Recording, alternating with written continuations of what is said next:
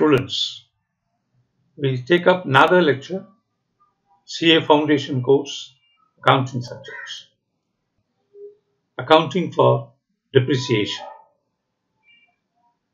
We are going to discuss this topic, a very interesting link between a capital expenditure and revenue expenditure.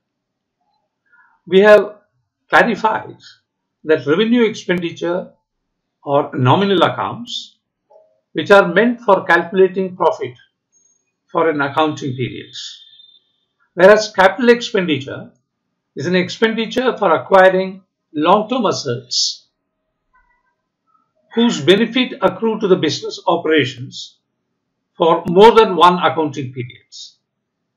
So while both are expenditures, revenue expenditure is shown in the profit loss account for calculating profit, while capital expenditure is treated as an asset to be shown in the balance sheet, for it is going to be useful for a longer period of accounting periods. But all the expenditures are meant for generating profits, while revenue expenditures are expenditure for generating profit in a specific year. Capital expenditures are expenditure for generating profit or enabling the generation of profit for more than one accounting periods. So how do you charge a capital expenditure to the calculation of a profits? To take a very simple example to clarify, suppose a machine has got a life of 15 years and your accounting period is also for 15 years. That means you don't prepare your profit, calculate profit every year, but say you calculate profit loss account for 15 years.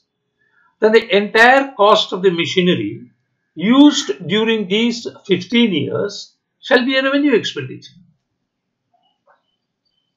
Whereas in real world, accounting period is for 1 year and the capital assets are acquired, that is, a capital expenditure is incurred for more than 1 year. That is, you buy a machinery in the year 2010, it will be useful in 2011, 12, 13, 14, 15, 16. So the crucial link between the capital and revenue expenditure, the total of revenue expenditure incurred in a particular year is shown in the profit loss account of that year. Whereas the total of capital expenditure incurred during the year is distributed, is allocated over the useful life of that asset for the business. So if you acquire a machine in 2010 and it is to be useful for 10 years, so from 2010 to another 9 years, you will be distributing the total cost of the machinery purchased over these periods. This is what is the distributed amount is what is known as a depreciation. There is another logic to understand here. When you acquire fixed assets and you start using for your business purposes, it starts depleting in its value. Its value gets reduced because of usage. Of course, some amount of value gets reduced because of time and obsolescence, but largely it is value gets reduced because of usage. That means when you are using the machinery for the business purposes, to some extent the value gets reduced. Now the amount of value that is reduced is known as a depreciation, depreciating in its value. And that much is treated as a revenue expenditure and shown in the profit loss account while matching with the revenue for calculating the profits. It is this topic that we are going to discuss because the depreciation is an important item in the profit and loss account. So before we take up profit loss account preparation, I thought I will discuss with you this depreciation accounts. In this lecture, we will start with understanding what is an asset, etc. Then go to the idea of depreciation, methods of depreciation, and some related issues. Depreciation being an expense, it will always be debited. Depreciation account DR to the asset for which depreciation is calculated will be credited. Since assets have a debit balance, when you credit them, its value gets reduced. That is what precisely the depreciation means. We have already understood assets. Asset, very broad definition, is a resource. The resource the company has, cash, machinery, land, other claims against outside parties, from which future economic benefits are expected to flow. That is, these resources you are going to use in the business so that in the future you expect to get your economic benefits. You intend to use cash, you intend to use your machinery, you intend to use stock of raw materials, etc.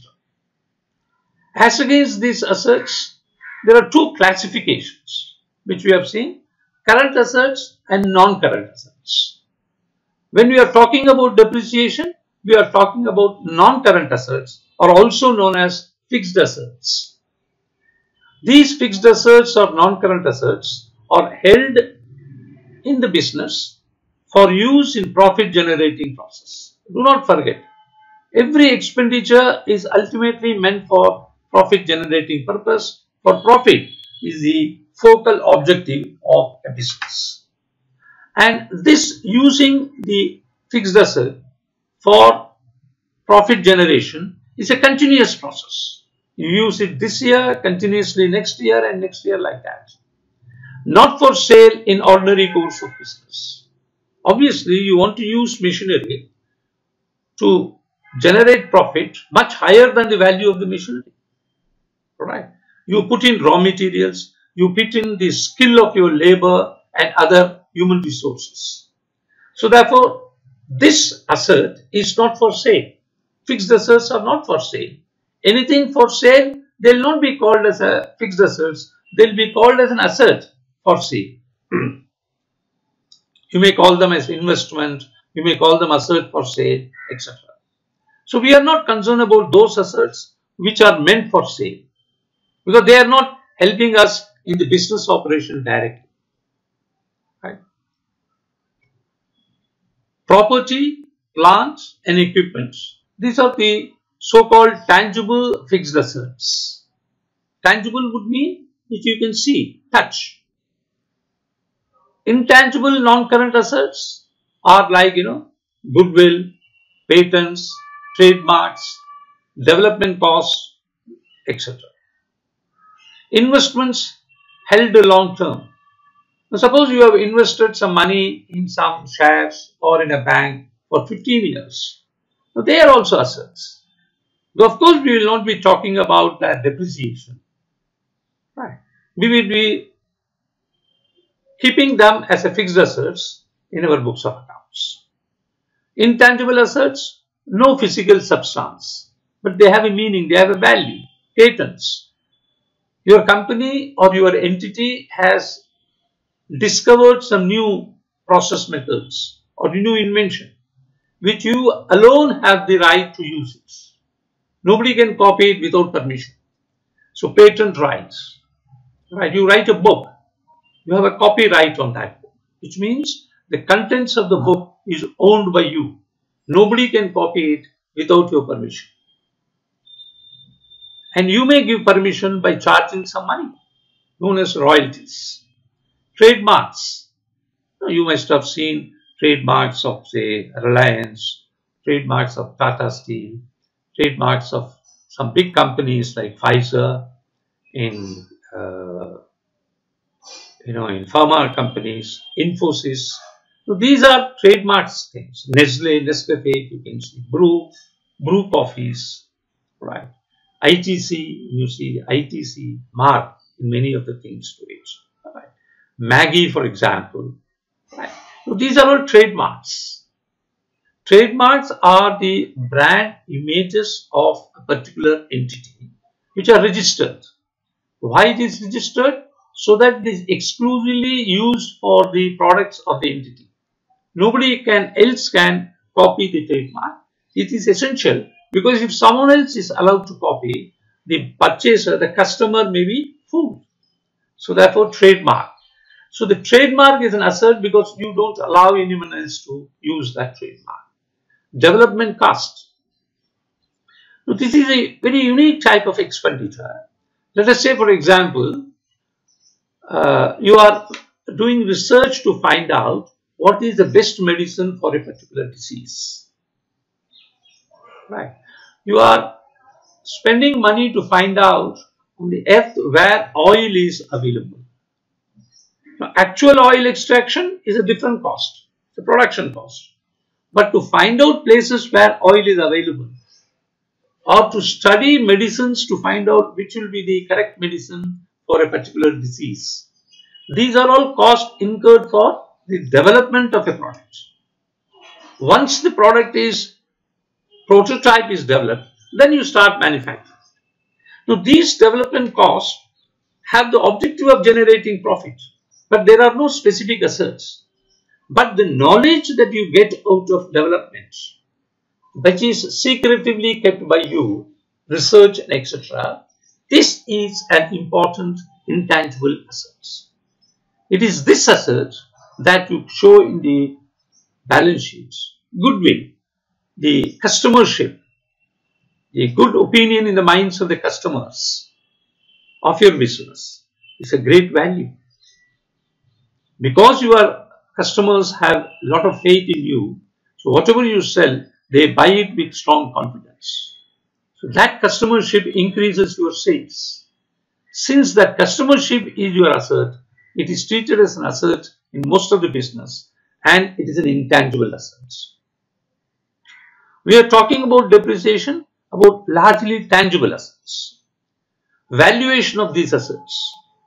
Normally for tangible assets, cost less accumulated depreciation equals net book value. So there is a cost. Let us say, for example, you have bought a machinery for 50 lakhs of rupees. Its value is reduced because of usage by 10 lakh rupees. So its net book value will be 40 lakhs. Because when you buy, you say assets DR to bank 50 lakhs, and when you depreciate it, you will say depreciation DR to assets by 10 lakhs. So the value of assets is reduced by 10 lakhs, is 40 lakhs. What is depreciated cost? Net book value is a depreciated cost. A cost depreciated is a net book value. Sometimes companies, because of technology, because of better maintenance, they revalue the assets. Asset is given a valuation above cost sometime because it is very valuable. It is going to generate profit much higher. Usually apply to land and buildings. Since there is a limited amount of land and the number of buildings on that can also be get limited. So when you have a land, its value increases because the demand for the land is ever increasing. So you might have acquired a land for 40,000 rupees. Today it might be 40 lakhs of rupees. So will you treat the value of the asset land as 40,000 or 40 lakhs? Fair value is 40 lakhs. Your cost is 40,000. So it is better to revalue these assets at any point of time, depending upon the choice of the management. Revaluation is a choice for the company. Because the increase in the value of roughly about 36 lakhs or 39 lakhs 60,000 rupees to be precise, 40 lakhs minus 40,000 will be 39 lakhs 60,000 is in a way profit. It is a capital profit. Profit not arising out of your business operation, but profit arising by revaluation of assets. So there are certain laws relating to that with which we are not concerned now. But revaluation may be necessary to put a fair value of the asset in the balance sheet. If used, revaluation must be updated regularly. Alright.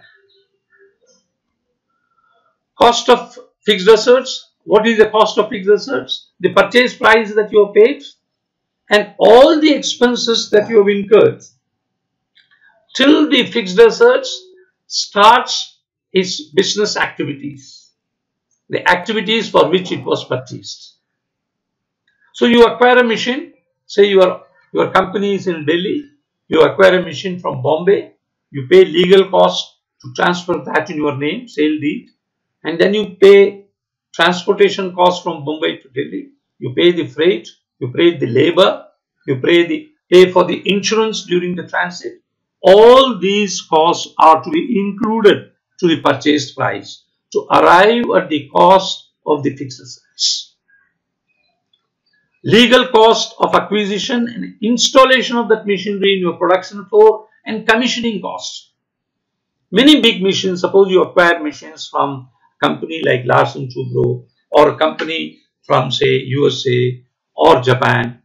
Such companies, they take the responsibility of bringing the asset that you have purchased, bring it to your production floor, your companies, install them technically and show you how it starts production. That is known as a commissioning. So you might have to incur some cost during commissioning. There may be some waste of raw materials, waste of some products, waste of electricity, or installation cost. You have to pay for some technical experts, etc. Because if you do not technically install it properly, then your production may not come all right. So what you want to do is a correct production activity from that asset. So all the costs incurred to bring the fixed asset to that position of producing as per your requirement are cost for acquiring the assets. This is a very important point that you should remember, that many times at the time of the installation, some labor is engaged. Now, otherwise labor could be a revenue expenditure, but in this particular case, that the cost of labor incurred shall be a part of the cost of the fixed assets. Any cost incurred with regard to a fixed asset till it starts its production activities are known as, or to be included in the cost of the fixed assets. Now, having said the purchases, we come to yet another type of a capital expenditure, which are incurred even after the purchase. You purchase the machine, install the machine, it is running for 2 years, then some new technology comes, and it can be included, introduced, or implanted into the machinery that you have purchased, so as its capacity increases. This would mean improvements to the existing capacity. Improvement expenditure may extend the asset's annual output capacity. Say it is manufacturing 1000 units a day. With this new component, it can produce 500 units. Right. Increasing the economic life. Since its capacity increases, its ability to bring you economic benefits increases. That's what you mean by economic life. Economic life of an asset is the period during which it can generate profit for you. Reducing associated running costs. One of the reasons that you improve by adding some new technology into the machine is to reduce the running costs. Say for example, you have a loom, right? You put a machine, power loom, it uses electricity. But a new technology is come, which is a larger power loom. If you install it, it will run fast and the consumption of electricity comes down. Its capacity increases. So you may like to introduce that. Improving the quality of its products.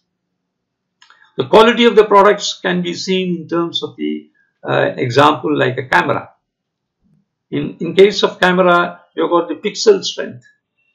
Right. Now, newer camera either comes. So in your machines, you want to install a camera to inspect the quality of light.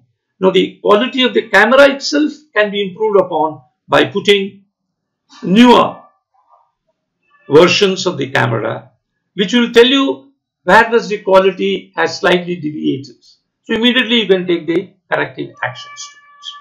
So improving the quality of its outputs. Cost incurred to improve on the asset's original conditions. These are the improvements, and the cost incurred to improve the original machine that you have bought, or extension to the building, rebuilding shop fittings to attract new type of customers. These costs should be added to the original cost of the asset and depreciated over the remainder period of its life. That is, whatever you get the cost in your assets, you add these improvement costs and then recalculate your depreciation for the remaining period of your life.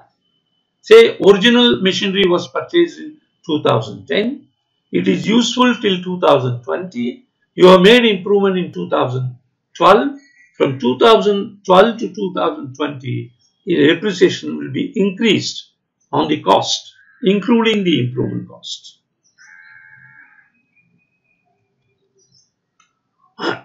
As against the improvement cost, every year you incur some expenditure relating to the machineries to maintain. Cost incurred to maintain. For example, if you run a machine very fast, regularly, to produce to its full capacity, some of its small parts gets dried up, get erased, like washers, nuts, bolts, some plates, right, some sievers. These are small spare parts which have got less useful life, number of life, years of life than the machine itself. Let's say, for example, a washer. Washer may have 2 years life, whereas a machine has 15 years life. So you have to every year periodically check up where is the damage in these spare parts, remove them and replace with a new one. The new one costs you. So these are known as repairs. These are revenue expenditures. Unless repairs helps to improve the capacity of the machine, these repairs are revenue expenditures. Restoration, sometimes because of wrong handling of the machine, sometimes because of some mishaps, machine gets damaged. So you spend some money to restore to its original condition. This is again a maintenance expenditure, a revenue expenditure. Cost incurred to maintain, repair or restore the assets to its original condition, treated as an expense, that is a revenue expenditure, charged to the profit and loss account in the year in which it is incurred. For example, replacing roof damaged in storm, replacing the engine in a bus. Though of course the engine in the bus may not be a recurring one, but many repairs are recurring in nature. You change the oil, machine oil in some of the machines, which require to be changed every 6 months, every 12 months. These are all revenue expenditures. So while original cost and improvement cost are capital expenditures, these are revenue expenditures. Right. Thanks for watching.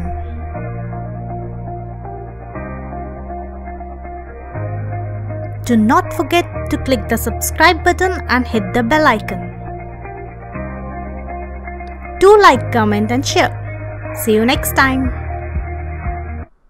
Subscribe and hit the bell icon.